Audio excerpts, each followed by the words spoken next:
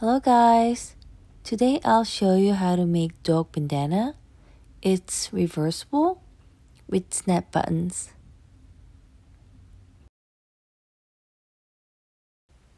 You will need two kinds of fabrics. Check my description for more information. And this is snap button kit that I got it from Amazon. I will also put link in my description. And you will need this kind of long ruler. It could be inches or centimeter, it doesn't matter. First, you need to measure your dog's neck size. Mine came out with 21 centimeter or 8 inches. If you don't have tape ruler, use string and then measure it with your normal ruler. Add about 2 inches or 5 centimeters to your dog's measurement.